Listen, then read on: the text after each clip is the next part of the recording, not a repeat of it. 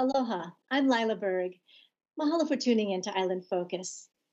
Outdoor activities and sports in particular are an integral part of our lives in Hawaii. We're recording this program remotely so that you can hear from leaders of organizations that are guiding youth sports on Oʻahu. Mahalo for joining us on Island Focus.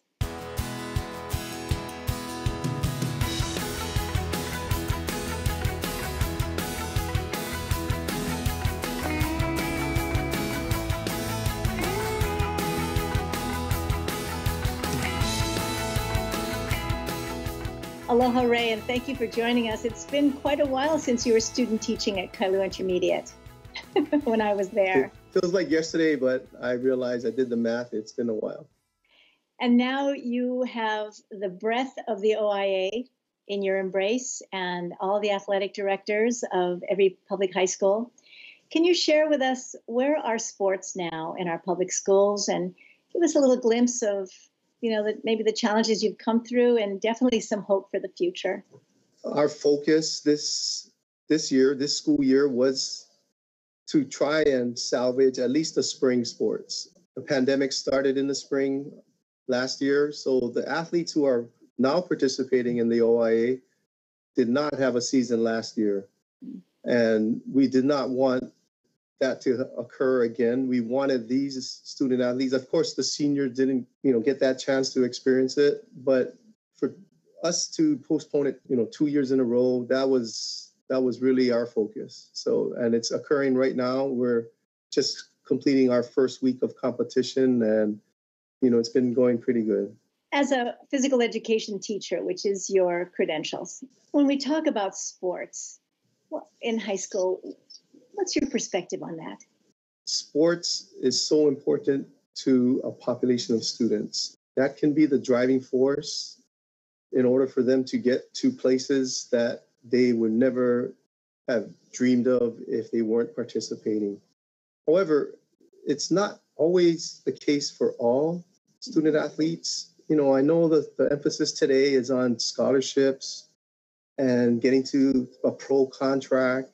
To me, that my personal philosophy, that kind of is skewing, high school athletics today.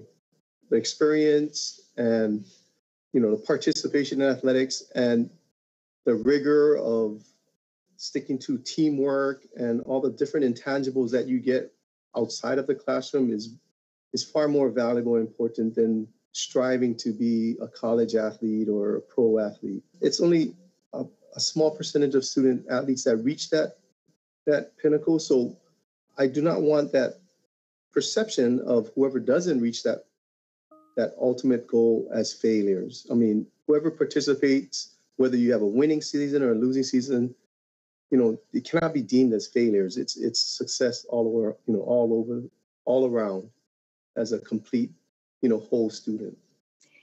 And I appreciate hearing that. There's so much pressure on our young people to perform, to compete, to succeed. And it's about the future that sometimes I think we forget that they're kids and that the present is really what will launch them to the future and not the fear of what's not going to happen. So when we talk about sports coming back, you said the spring sports, what can we anticipate that might be different in the future?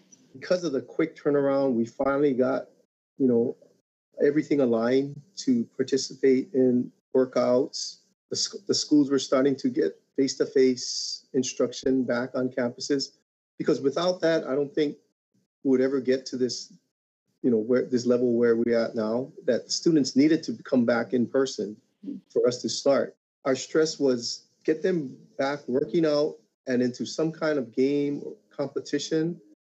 But if you notice the OIA, we did not stress any wins and losses, standings, championships were out. Everything was just purely about participation, but with the same stringent, rigorous, our coaches do a great job following these rules and intangibles to allow that student athlete to get whatever value of being a student athlete is still, I think, being taught. It's not being lost. If you look at our competition, even if it's a tie, you still see the same kind of effort, the same kind of attitude from our student athletes. And that can be attributed to the coaches doing a great job with that. And that's quite a transition, actually, especially in this day and age of having to be better than somebody else. The fact that they're out there participating is a win in itself. The situation we're in with life now being so dramatically changed for everyone. I think back when I was that age, it must be a thrill just to be out there. And, I hope that continues. That part of participating in athletics should never be lost. I mean, I'm way out of competing from in high school, but I can, still think back to multiple instances and games that I can, reminisce. And of course, we can embellish the stories a little since no one remembers them, but, but it's still there in our minds, in our hearts. And when we get together, we can always, reflect back on them. As we wrap up our conversation for today, your thoughts to share with the audience relative to sports and encouraging our young people to get out there. We're planning to have everything back, going as we move along these uncertain times. But I think it's very important to remember that physical activity and athletics, goes hand in hand. It's a little different when you're on a team and playing for high school. Like I said, there's no other experience like it. It's not all students, but the fraction of students that do participate in athletics, it's going to be life lessons and things that you'll never forget. The value that you get from it is a great value, I think. It's gotten me to where I am today.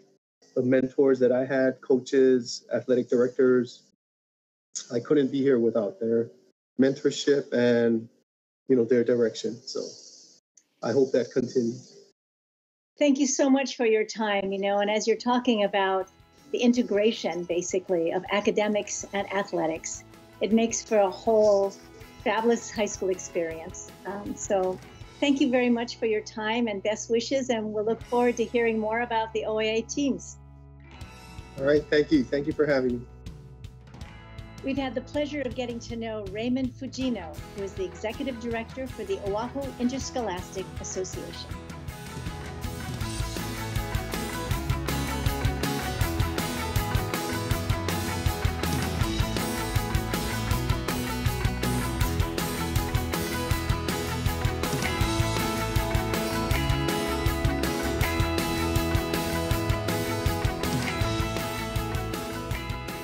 It's so great to see you again, Laura. You bloom wherever you're landed. Thank you very much. So now, as Director of Parks and Rec for the City and County of Honolulu, you have a very wide embrace. Can you share with us where we are with the parks and what you envision is possible for us? Thank you. It's been a wonderful few months here at the Department of Parks and Recreation. I've really enjoyed learning about the department, meeting the staff, and meeting all the different park users. I have much to learn, but it's just been a great experience. And I guess the first thing I would say is that I think there's been a real renewed appreciation for parks, given the pandemic and what everyone's been going through over the last year. It was interesting that, how many people just needed to get out to these open spaces. And I come to parks from having been at the Department of Land and Natural Resources. And, I have a real appreciation for the importance of these open spaces. And some of them are cultural lands, but just access to recreation, opportunity to get out of, hot, small, multi-generational houses into the open air, down to our beaches. This is why we live here.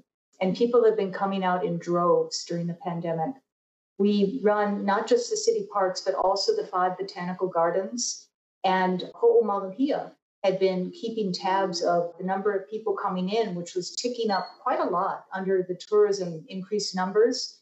Their attendance numbers went up when tourism shut down because so many local residents started saying, okay, where can I go? And then remembering, hey, we've got this fantastic botanical garden. I'm going to go walk there. And so it's been wonderful to see residents getting out and remembering our parks. And and our gardens. And we've been really happy to be a part of that. It warms my heart as well because we have 24/7 beautiful weather usually. And now when we look at the future of parks, now we're aware that the public enjoys being in parks. What do you foresee as the future? A couple things. The public enjoys being in the parks, but we recognize that our parks are not in the condition that we want them to be in.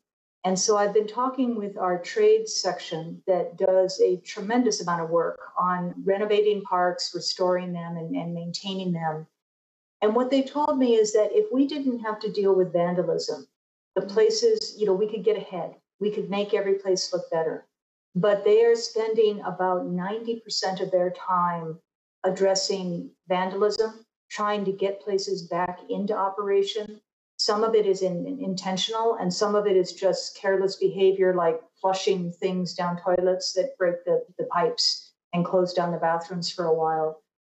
I think the other challenge we have is a lot of our parks were designed back in the 1970s and 80s and maybe even 90s. And the mentality at that point is, have a flat open field, maybe have a playground and a court, and then that's your park. It really isn't enough to drive enough people out to these parks to have them be active enough to deter the bad behavior. And so they become a little less welcoming because we don't have the facilities in the parks or the activity in the park that's going to drive more people out there. And so I think that's one of the biggest changes we need to deal with on Oahu. We have a limited amount of land. And so how can we make the most of the parks that we do have to maximize the ability of people to come out to them and keep avoiding the bad behavior by activating them in that way? I think that when we think of our parks, organized sports, ASO, HISA, come into mind. And yet, walking around my park recently with my dog, there's many activities that are going on. Do you foresee that happening more in the future? I do. Organized sports are always going to be a big part of our culture in Hawaii and a big part of our parks. That said, there's a lot of kids who don't get into the kind of more elite level of play, or the families that can't afford the dues of the clubs, and they want to have an opportunity to play sports. So we need to have a little bit more disorganized sports. There's also a lot of kids and adults that are not necessarily into the competition or into different types of activities, and we want to be able to foster those as well.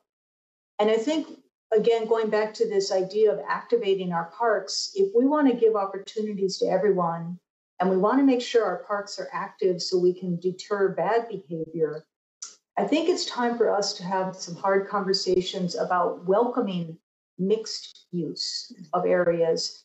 Because if we have mixed use, then you have people being able to use the park all times of day.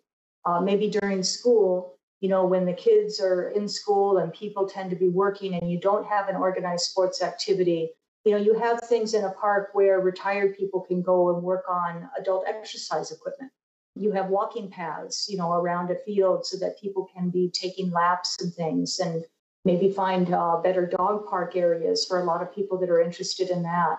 But finding ways to creatively mix and overlay different types of uses within the same park, I think is going to be the key to being able to serve all our population and being able to have parks that are safe and healthy and welcoming environments.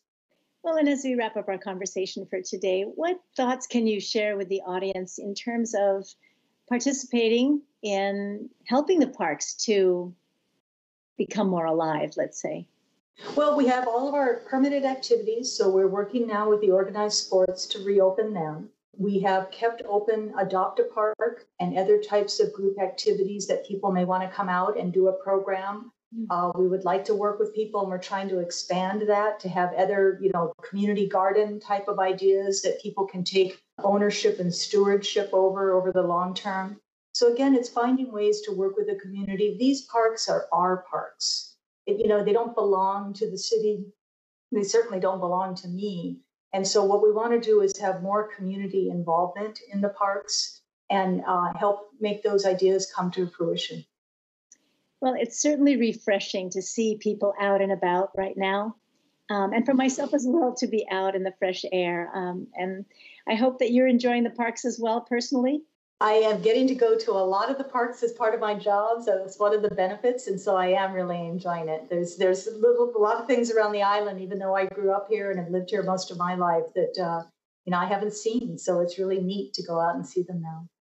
Well, thank you very much for your continued service to our community, and also for your enthusiasm now to get to know the parks a little better. It's a privilege to be in the job. Mahalo for joining me in my conversation with Laura Phelan, who is the director of the Honolulu City and County Department of Parks and Recreation.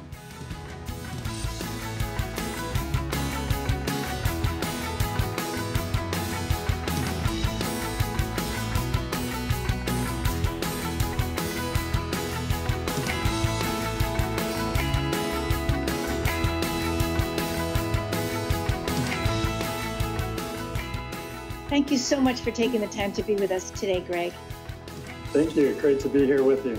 You know, the YMCA's, all the locations, the whole program offers so much to families.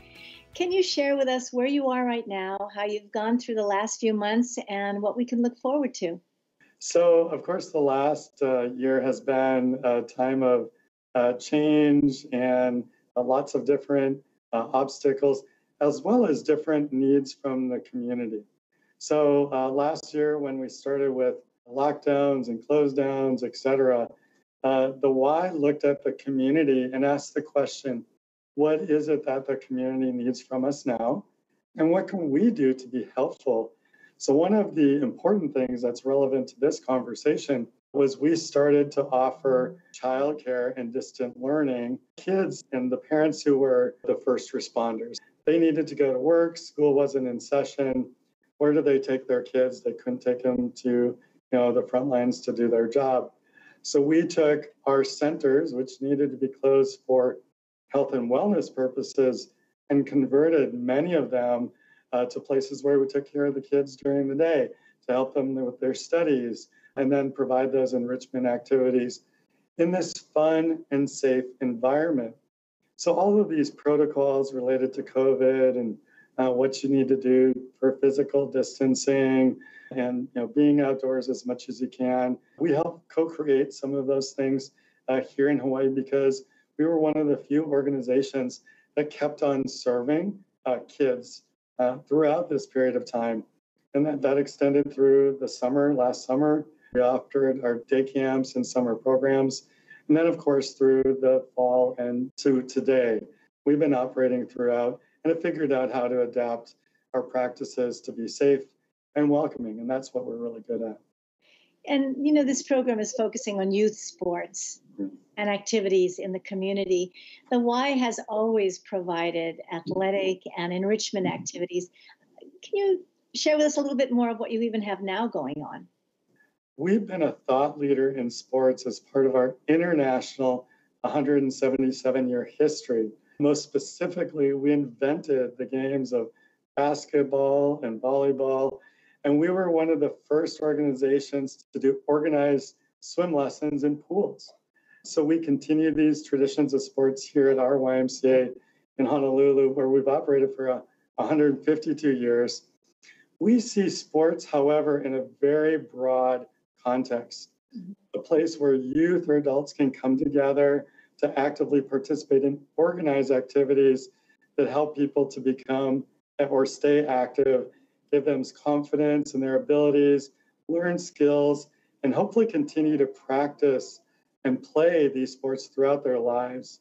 Our philosophy around youth sports has been around encouragement, promotion of healthy competition rather than rivalry. We see the value of participation over winning. We see team building as well as individual development.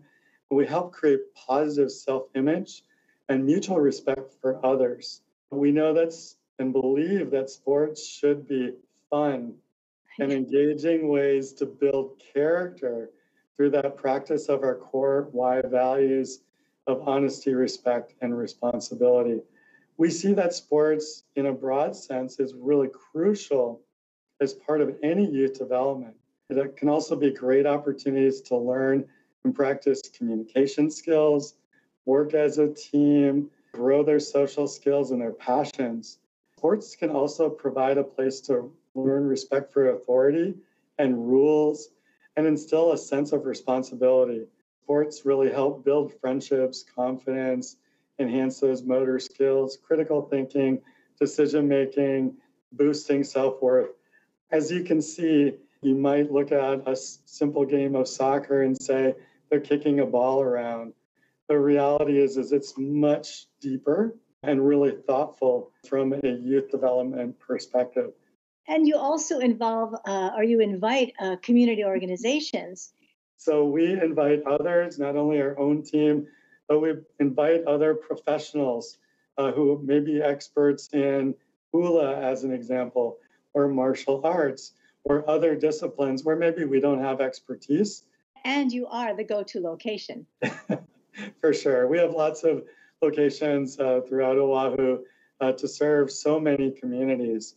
You know, the why in terms of what we do, we run that gamut: martial arts, judo, karate, as well as surf and hula, and then some more of what you think is traditional sports. We continue to bring back more of these sports as space becomes available. And right now, one of the challenges, and I know that you want to talk a little bit about, what are the things that we're encountering as sports starts coming back, is space and utilization, that distancing that we need to have, especially in the indoors. The second is really around consumer perception and behavior. There's been so many conversations about what's open, what's closed, what you can do, what you can't do, what's safe, what's not safe. And consumers and parents have to wade through all of that and understand, A, what are the opportunities? Where do I find them? And B, do I feel safe with them? Are my kids going to be safe? Where am I going to send them? Who do I trust?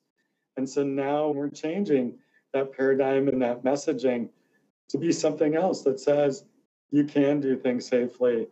Thank you so much for your time and your enthusiasm and your belief in children. Thank you so much, and look forward to engaging so many parents and kids as we move forward. You've just had the opportunity to meet Greg Weidel, who is President and CEO of YMCA Honolulu.